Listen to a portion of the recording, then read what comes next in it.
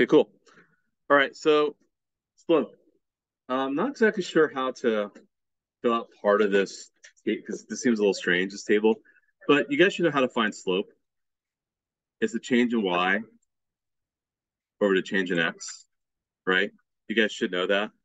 Or you can also think of it like this: y2 minus y1 over x2 minus x1. I'll take care of it in a sec, yeah. Or rise over run.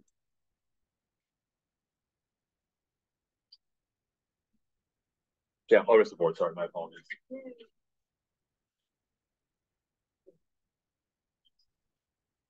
So there's a few ways you can think about slope. We're going to kind of contextualize slope for some word problems eventually. But all it ever is a change in y over change in x, or y2 minus y1 over x2 minus x1, or rise over run. That's all it ever is, right? Oh, and do you need the notes? You don't have notes? Oh, here. Oh, you were not here. That's right. You were the other person. I know it's 5 field missing. Yeah, there we go. Sorry. Yeah, there you go. Yeah. I know, actually. Okay. All right. Don't worry about the columns that say slope, graph, and equation, because that's kind of weird for the first row.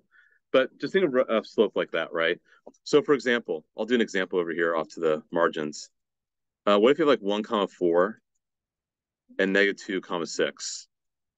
How would I find my slope? I would do 4 minus 6. You know what? That is hard to read. I'm writing on the margins.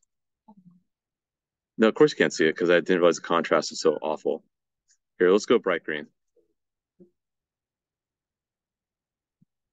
That's not much better. Yeah, let's do that. So example, what if you like 1 comma 4? Okay, I'm now I already forgot what I did earlier. Negative 2 comma 6. There you go. So you simply subtract the y's and subtract the x's, right? You get negative 2 over 3. As you should, because if I were to graph 1 comma 4, it would look like this, right? If I were to graph negative 2 comma 6, it would look like this. If I connect these dots, you go down to right 3, right? So it should be negative 2/3. So you don't have to write the example if you don't want to, because slope is a pretty easy topic. I kind of believe so. All right, horizontal lines. What slope does horizontal lines have? You guys know? Well, it would be 0. Yeah, because graphically it looks like this, right? If here's x and y, then graphically it just looks like this. Yeah, we'll get to that in a sec. And equation-wise, you'd say y equals some number. That's what you say as an equation. Y would equal some number. Like maybe y equals 2, y equals 3, y equals 4.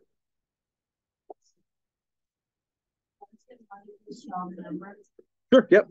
Exactly. That's 100% what it says. Yep. All right. Let's move on to vertical lines. So, JP, you're saying it's infinite.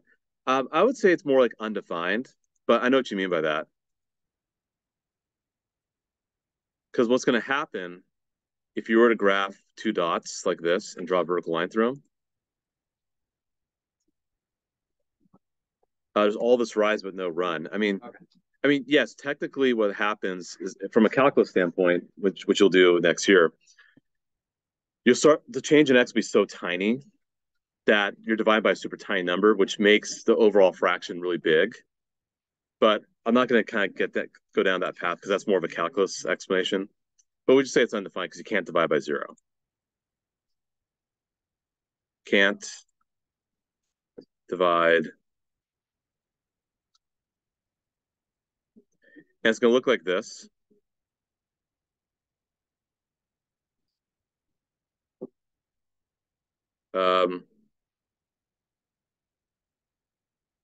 Again, x and y are right here.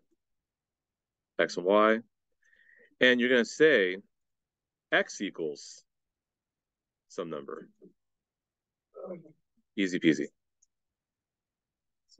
That's all. So those are vertical lines. Like x equals 2, x equals 3, x equals 4, and so forth. Okay, let's keep on moving. Questions so far? We're good? All right, parallel and perpendicular. Two lines with the same slope, right? You should know this. We do as a text box, might be better. I don't know how you write like that with your mouse. Several years of practice.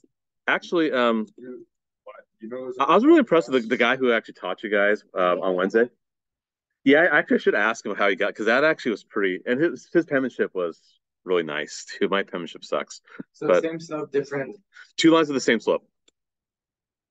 It's not like different start. There were different start, like y intersections. Oh, sure, of course, right. But two lines of the same slope.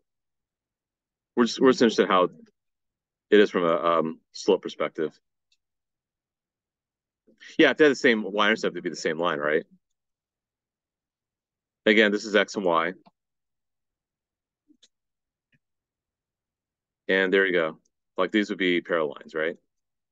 Kind of like parallel parking. Don't be the person that parks like a jerk and parks crooked, and then you can't pull out. Try to make sure your car is parallel to the curb, right? Or sidewalk. You guys have I didn't have these cameras when I started driving 93, 94. So you just gotta it's muscle memory, right? Just kind of just do it. Anyway, and then equation wise, an example could be like y equals 2x plus 1 and y equals like 2x plus 3. Right? You have the same slope.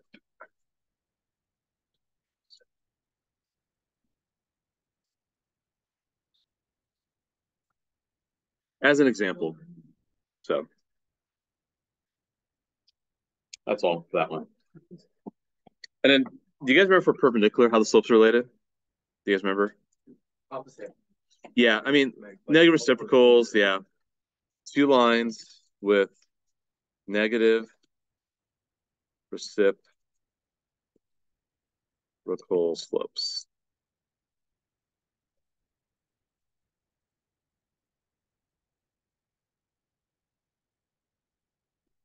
Or,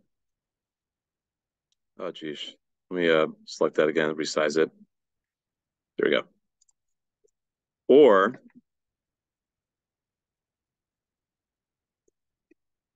two lines for which the product of their slopes is -1. You can think of it like that too. So, oh geez, I don't want yellow. Come on. There we go. Let's go a little thicker there. No, not that. Here we go. X, Y. So you got this. That's not the best looking line.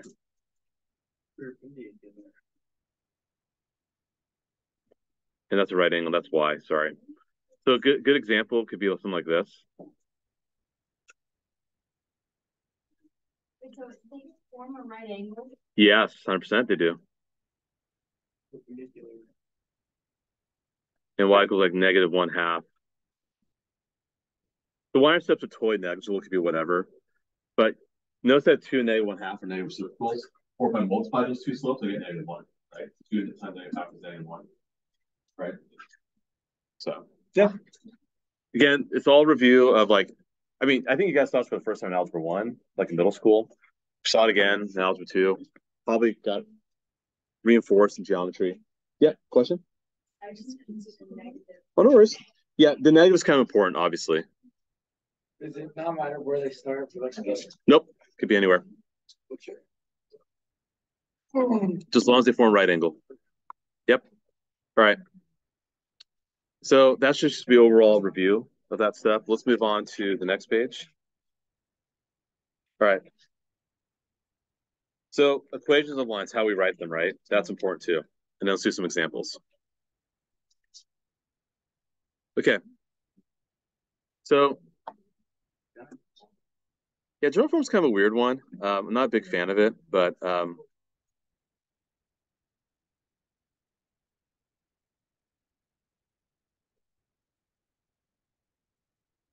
actually, I'm going to switch this up.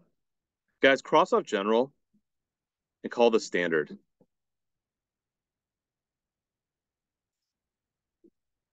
General form is when you move C to the left side and you have 0 on the right side. No one really uses that form. Standard form you can see because sometimes when you make equations like, say you got a system of linear equations, like very common would be like, you can say like you're selling tickets for the school musical, and like student tickets are like $10, adult tickets are $20, and you've like 1,000 people showing up. And you try to make an equation for the x and y, and you put the constant on the other side. Like a lot of times when you create equations with these kind of word problems, you put it in this form. So standard form is usually popular for that, for word problems. So we tend to use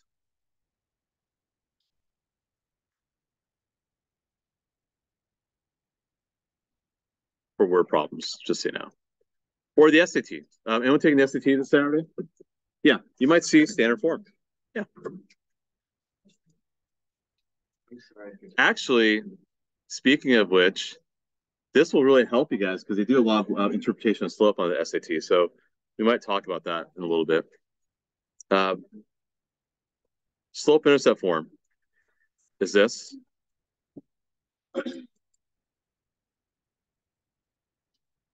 This is good for graphing.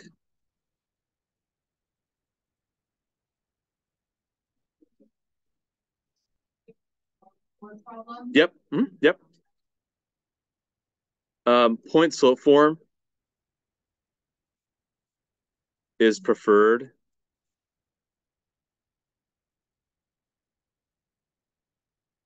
for calculus. I used to not like this form, but when I started teaching more calculus, I started realizing it's easier to do that because all you have to do is just put it into the format and you're done. You don't make any mistakes because then careless mistakes can happen when you try to isolate y. So point slope form is what is preferred for calculus. That's just that.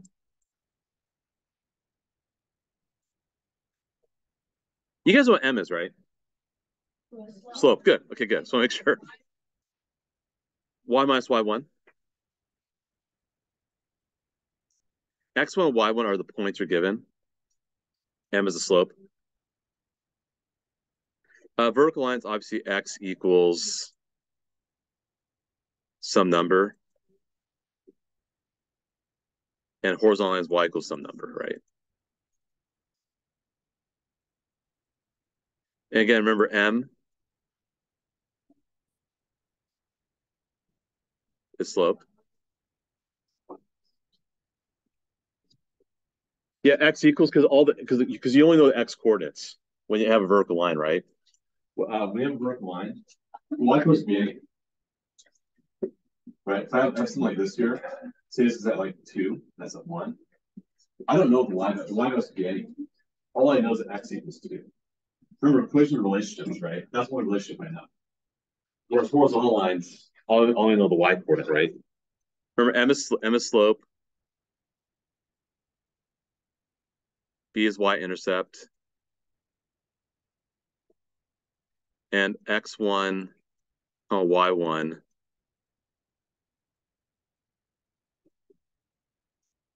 is a given point. 1y1? Yep. Okay. So again, just a lot of information here, but things you guys should know. The examples here should be pretty easy, and then the next page notes should be also pretty easy, and then we're done. All right. Can I erase this? We're good? Yeah. All right. Let's erase. All right. Let's just do these two really pretty quickly. It shouldn't take very long. I'll switch to black here.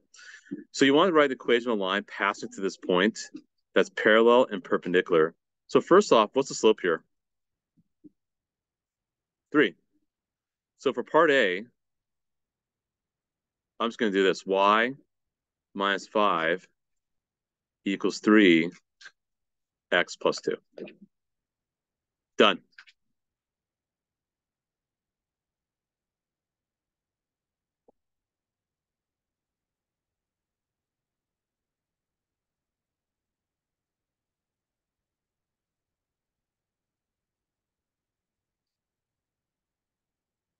Acceptable for this answer? Yeah, I'll specify, like, just to avoid the ambiguity and also to avoid you guys ask me if there's other questions. So I'll just say write the equation in functional form. And then for the next one, well, sorry, go, JP. There's a one still. No, it doesn't matter because all we care about slope. We're going to care to it. It doesn't matter. Because we were passing through -2,5, right? Yeah. So which will have its own unique y-intercept. I don't know what it is. I have to work it out, but I don't want to. Because I'm not being asked to. Okay, what's the slope here for part B, guys? What's the slope here? -1 over 3. Good. Yep. It's just 1 over whatever. -1. You have to change the sign. So if this were like, say, the original is -3, that'd be positive 1. So you got to switch the sign and flip it. You have to do that. That's what, otherwise we would go the same. Yep, 100%. Because you pass through the same point. Again, point slope form is going to be preferred. So you want to write an equation that passes this point and perpendicular. Now, first off, I have to get the slope here. How do I find the slope for that line?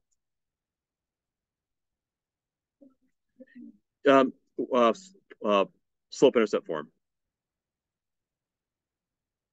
So switch.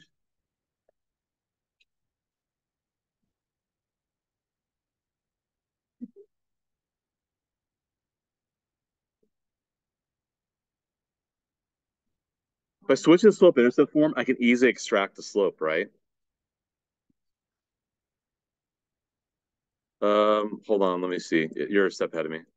Oh, you said -1/3, Charlotte? Good. Good. Excellent. Good. So the slope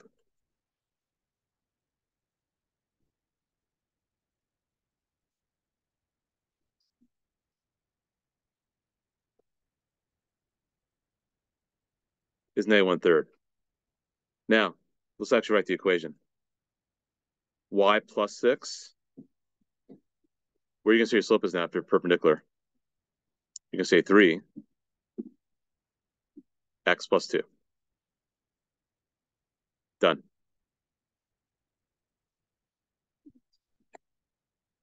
Right? Because you have to do negative reciprocal. Because we're passing through this point here. That's the point. So yeah, so that line intercept you found doesn't matter. That's the y-intercept unique to that line. All I care about is relating the slopes. That's all I care about. Yeah, so the y-intercept has no bearing on the final answer. So okay, cool. Well, let's keep on moving, guys. I know it's another section, but it's closely tied to this. So we should be able to go through this kind of quickly, and then you guys have some time to do a little bit of homework. All right, so 1.5. Let's read the instructions here. Write the equation line passing the point is parallel. Okay, we just did this one, didn't we? Yeah, just cross this off. We just did that. That's lame. I don't know why it's being okay. That's like I guess if you were to do this over 2 days, even better, right? Even better. Let's move on to the next one. Okay, average rate change. Here we go. Okay, now this is important because from a calculus standpoint, you'll see this a lot. Average rate change, all that is just slope. That's it. That's all it is. It's just slope. Slope between 2 points. That's all it is. But this tends to be used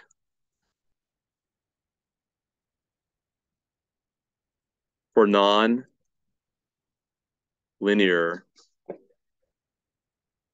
equations. Not sure if you guys can read that. It's used for non-linear equations. Let me give you a great example. Give you a great example of average rate change. And actually, I'll type it here. Let's go light blue.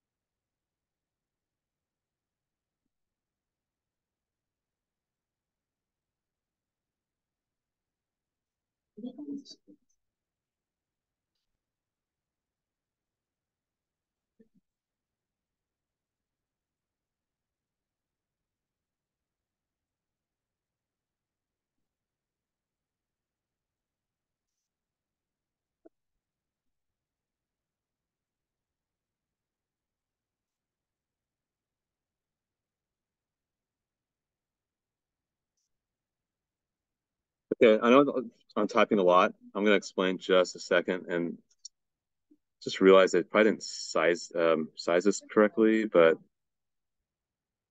we'll kind of go with it. Okay. Not the best color palette. I apologize. Let's explain this. Okay. Good example, average rate of change. Have you guys driven the Southern California before? Yeah. I did all the time. I went to UC San Diego for undergrad. I lived in Fremont. That's where I grew up. Took the Highway 5. Actually got one ticket for sure. I think it's the only time I ever got a ticket. I was going 100 miles an hour, but I suppose that 90. But anyway, so let's say you're just trying to LA, not San Diego, right? So you're going to LA. So it's roughly 400 miles. I'd say maybe you're going to like maybe like Orange County or Newport Beach, really nice, whatever, right? Takes you 5 hours, which is ridiculously fast. But anyway, your average speed is 8 miles per hour, right? That's your average. So if you left your house at say 7 in the morning, you got to LA at noon. That's on average 8 miles per hour. But did you drive 8 miles per hour the whole time?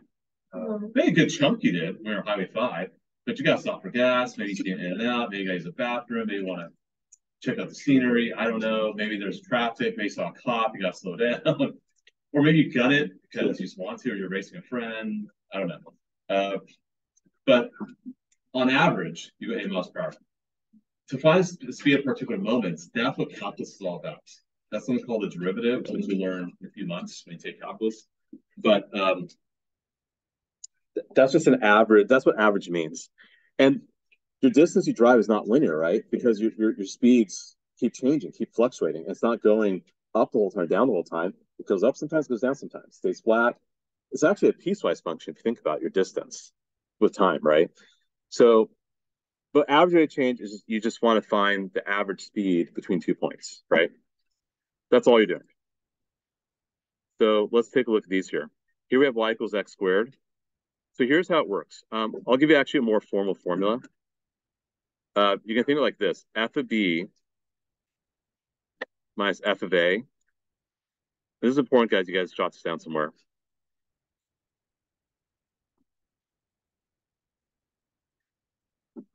But it's just slope. F of b minus f of a. That's an a, by the way. Sorry. So think of this as a. Think this is b. Think this is a. Think this is b. Think this is a. And what's our function here? Yeah. And what's our function we're dealing with? X squared, right?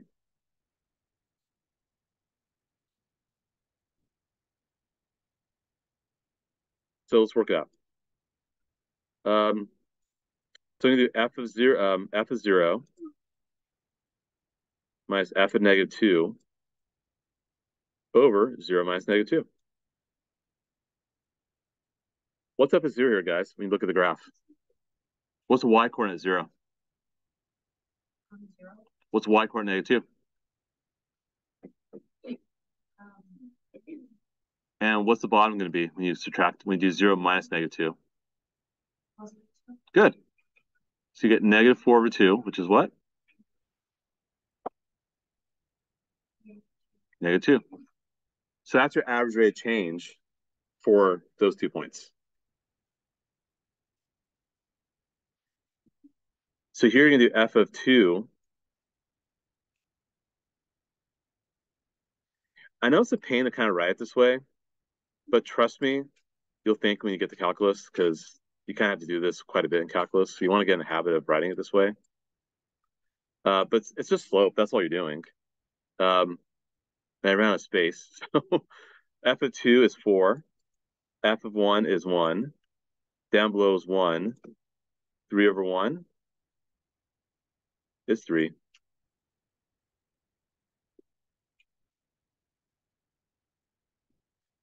And then lastly, f of 1 minus f of 0, 1 minus 0. That's 1 minus 0 over 1. Just get 1.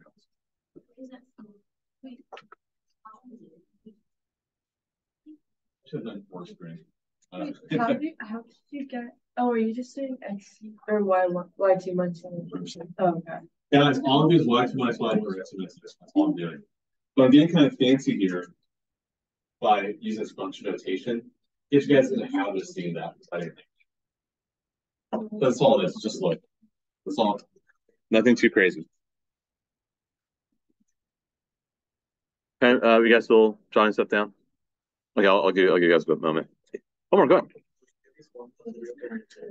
You should remember. I know I'm not gonna give it to you because you guys should know slope. I mean, average rate change again. It's just like for example, if you're you start here in the Bay Area and drive down to LA, right? So this is x equals 0, and so let's say y is distance, right? So y equals 0 and x is time, x equals 0. And then x being time, 5 hours later, so x is now 5, and y being your distance, now y is 1, right? So you just subtract those, right? That's what average rate change is, right? And so it's the same kind of thing, the slope. So no, I won't give it to you because you guys should know it. All right, and then one more problem, and then we're done. Here we go. Let's talk about distance, right? The distance of a ball rolling down a ramp is given by the following function. T is time, y is the distance traveled, right? Find the ball's average velocity from 2 to 3. So all you do, let's write this as f of t. Let's write in function notation. F of t, or sorry, it's s of t. My bad. They're using s.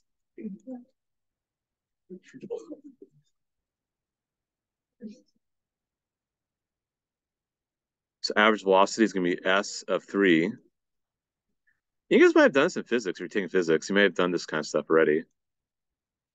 Maybe in the beginning, I don't know. Oh, why did you 0? That's dumb. Just going to 2. My apologies. That was lame.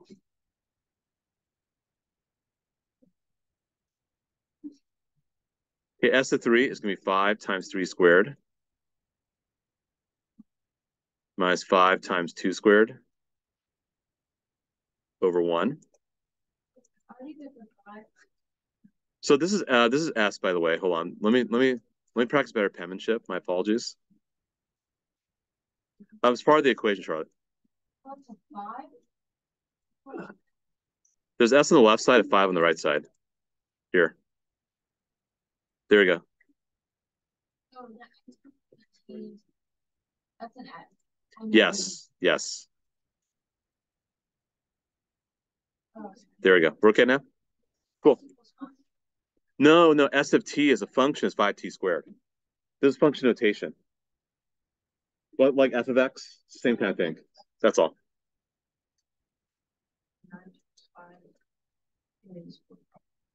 And then what's that going to be? That's 20. So it's 25. And you do have to give shit, they don't give units. That's lame. Usually you should give units, but yeah, there are no units here, so should have done a different example. That's right. Okay. So yeah, so the second part of this lesson was on average rate change. So nothing too much. Okay, that's it for today. Let me go and stop the video.